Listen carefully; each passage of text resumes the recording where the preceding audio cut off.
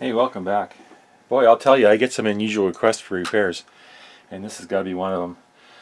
This is a Fisher-Price music box record player, so I guess it is audio equipment, but the problem with this is well, obviously right now, let's test it out. You've got your compact discs, compact music discs in the back here. Let's try one of them out. Hey. Humpty Dumpty. Sure, why not? So what happens is this disc has little nubs in it, and there's a music box under there. What's supposed to happen is, as I turn this on, the little motor inside, it's a wound up, spring wound motor, is supposed to start spinning and turn the disc at a constant speed, but that ain't working. And it was working because the person demonstrated it to me there the other day, and then when we were listening to it, it started going slower and slower and slower, and then it just finally stopped, and now there's nothing. And I can't crank it up anymore. It seems like it's wound up tight as it goes, but we're just not getting anything here. So let's open it up and get these out of the way so I don't scratch them.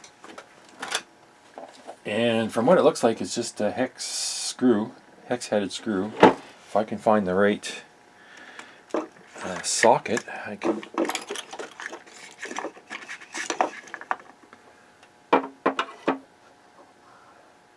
What size is this? This is a 5.5 millimeters. It looks like I need a 6 millimeter. Okay, just hang on a second. Now you probably think I'm having a laugh at this, but I'm not. This is serious. Somebody actually wants this repaired. What did I do with my screwdrivers? It has collector value, right? These things are, I don't know, it's 50 years old or more. And in the condition this one's in, it's worth some bucks. That's the reason why they want it repaired. But I'm having a hell of a time getting these. They're not even screws, they're nails, like these things. You can see that. It's got a really coarse pitch to the thread. If it is a thread, it's more like an Ardox nail. And it's got a hex head. So this is what I'm using to get these out. I just barely... I've been fighting with this for a couple days now. I actually made up a little socket. I had to grind the outside to make it thinner and all kinds of stuff. And I had to make it so it fit. And I had to crush this down because it was a little too big, so I crushed it down. And now it grabs the hex. So that's what I'm using to get this out. Major pain in the ass, but it seems to be working. All I gotta do is make sure I have enough pressure down, and then give it a turn, and it should just climb right out of there. There we go. The last one.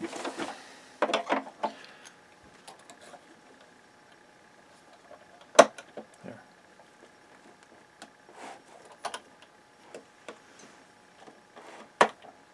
Oh, this one's slipping.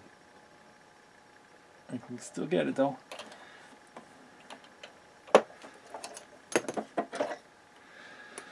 Yeah, what a pain. Okay, so we can open this. How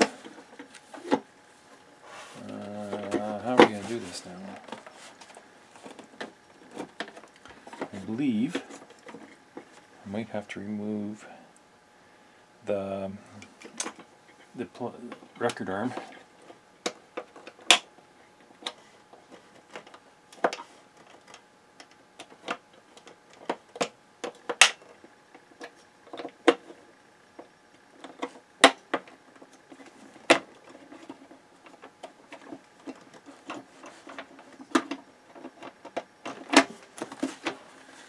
Oh, isn't this? There we go.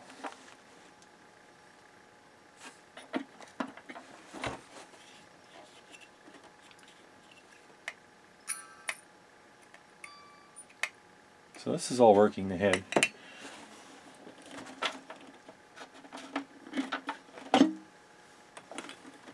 Yeah. Probably that did need to come out, but we'll have to get this case apart somehow.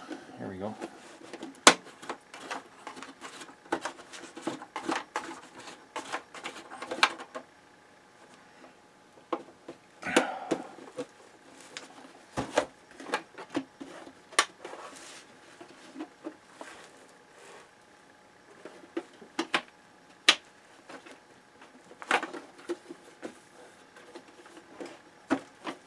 Wow, how they build these things.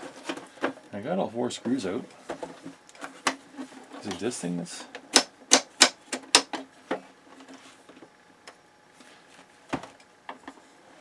This is... No.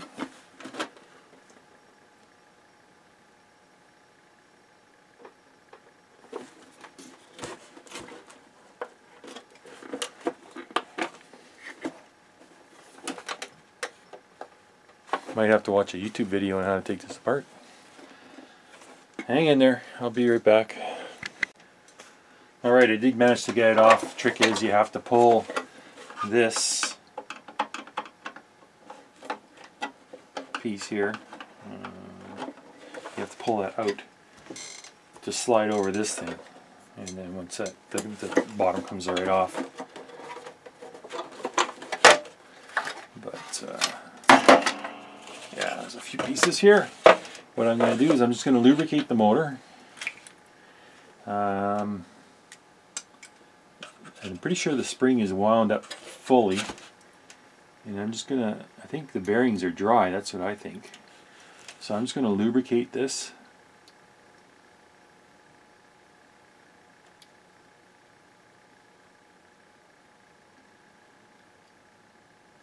A little clock spring in there.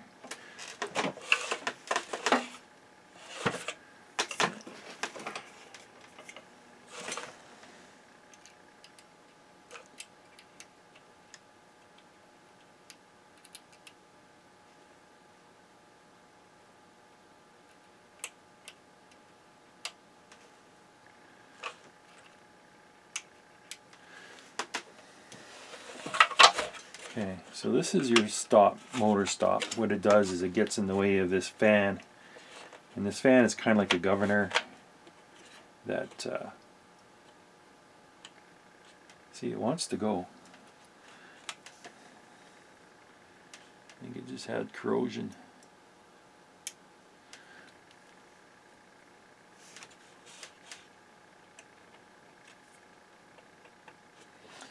So I think a little bit of lubrication, this might work. Here, it's getting better.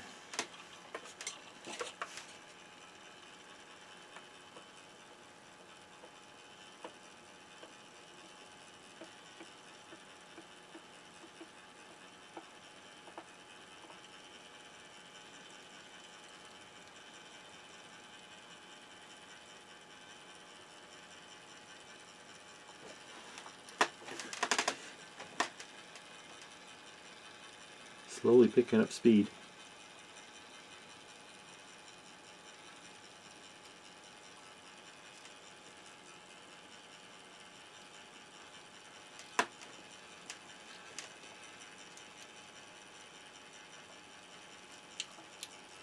There's a lot of dirt and crap in there too. I should clean some of that out.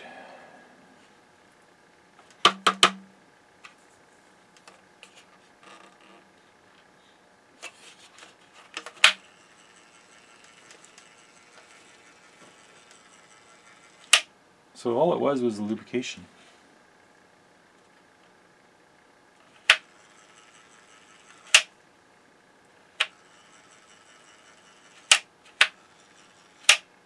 So I'll continue lubing this up and then I'll give it another test.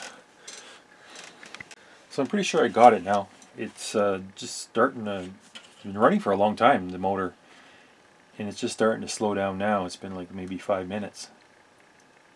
And I think that's a big improvement over what it was doing before.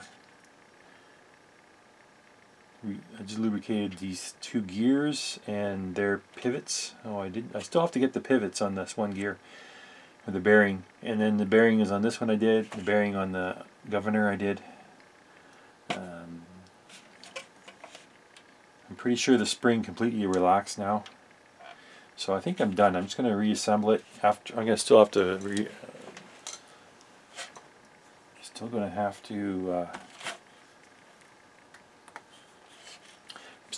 to lubricate this one bearing on this gear. Alright, I think I got her.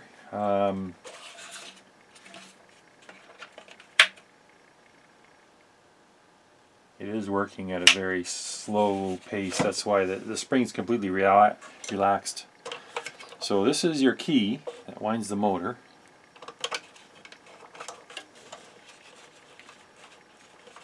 Okay, that screws out. I don't know why. I guess that's just to... Okay. This thing here is kind of a key to keep you from overwinding it, I guess. It fits in here like this, and then as you wind it, it goes through 4 stages, and I think you can only put 4 turns on it, and then it blocks you from turning it anymore. And there's a little cone here. It's a speaker cone, and that connects up with this tone arm. There's a steel rod in here that connects directly to the pickup head, and that's how you transfer the vibration through to amplify it. It's kind of cool. So what we need to do is put this on.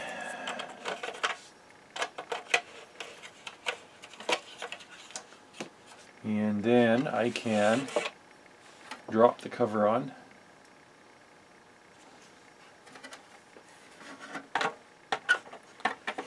Sorry, I'll get that all backwards.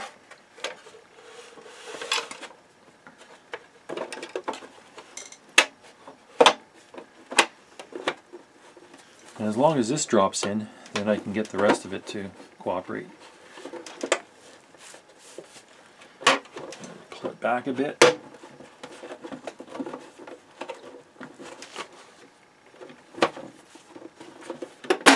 There. It's on.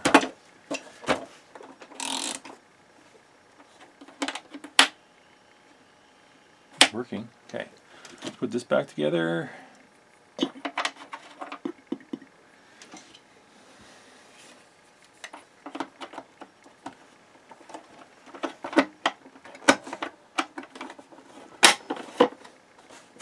Snap together toys. Humpty Dumpty.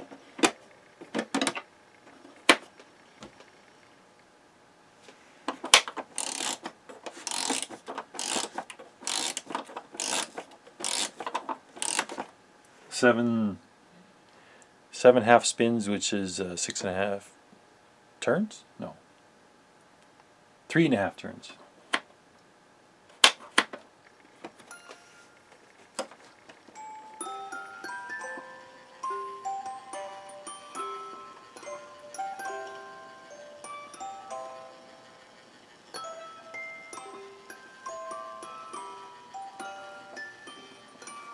It's working. High fidelity too.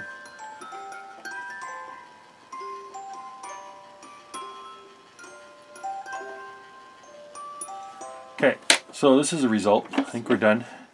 What I'll do is I'll think about replacing these nails with some screws maybe. I think that would be better for future servicing. That was a pain in the ass. Otherwise I just press these back in the holes and I'm done with it, but kind of don't want to do that. Alright, well, thanks for watching. I know it wasn't exciting for you guys, but